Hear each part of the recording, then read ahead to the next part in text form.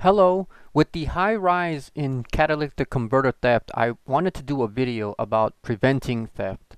Having your catalytic converter stolen on your car, I'm sure, is something that no one looks forward to.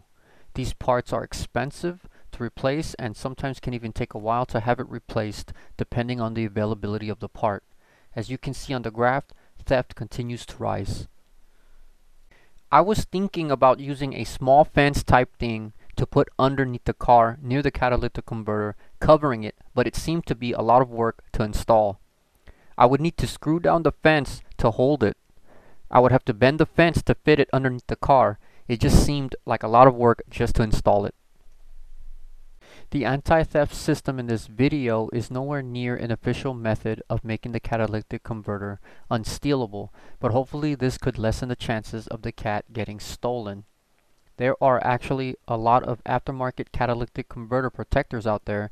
These protectors have a higher chance of preventing theft, but these protectors can be expensive. If you can afford one of these protectors, I would go with one of these instead. But if money is tight right now, you might want to do an alternative anti-theft system. I decided to go with a metal chain. I started out with using a 5-foot metal chain, but the chain could not reach all the way across. I wanted to lock one side of the chain, then the other side, but I couldn't do it with the 5-foot chain.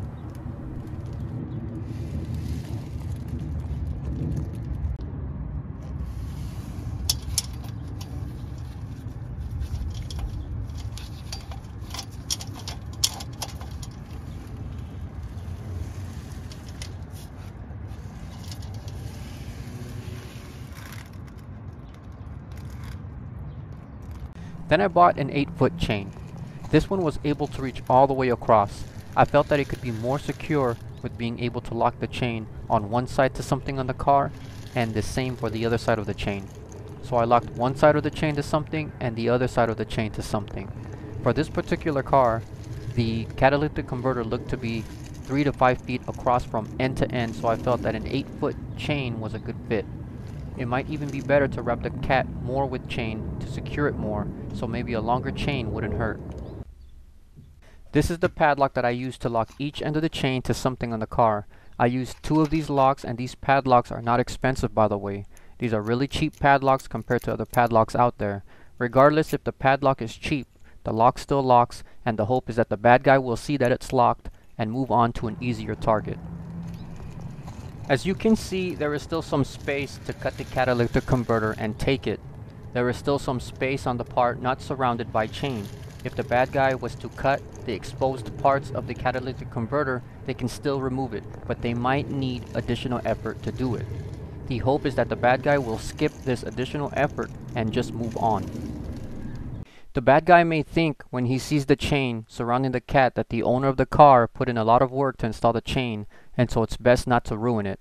Or the more possible reason that he might think twice about taking the catalytic converter might be because of the additional work for him to remove the catalytic converter, and so it might be better to just move on.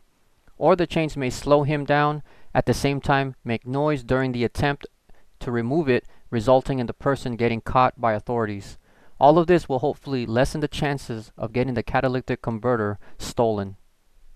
So what do you think should be done in terms of laws and regulations to prevent catalytic converter theft? Or what do you think can be done to prevent this type of theft? Feel free to post your opinions in the comments below, and thank you so much for watching.